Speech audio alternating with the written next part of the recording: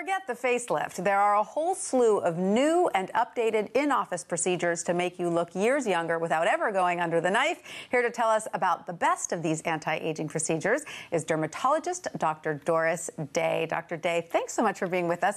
Some really exciting new developments, and these aren't just for women, right? Are you seeing an uptick in your male patients? Absolutely. Men are getting on the bandwagon. They want to look their best too, often for different reasons than women, and the male aesthetic is very different than that for women. So as aesthetic dermatologists, we have to pay attention to that manly look, rejuvenate the men, and get them on their way without leaving marks and without downtime.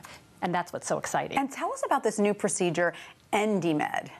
Endymed is the newest tool I have, and it's very cool. It uses microneedling along with radiofrequency energy, can help things like stretch marks and even cellulite a little bit, but it also does rejuvenation and helps with scarring.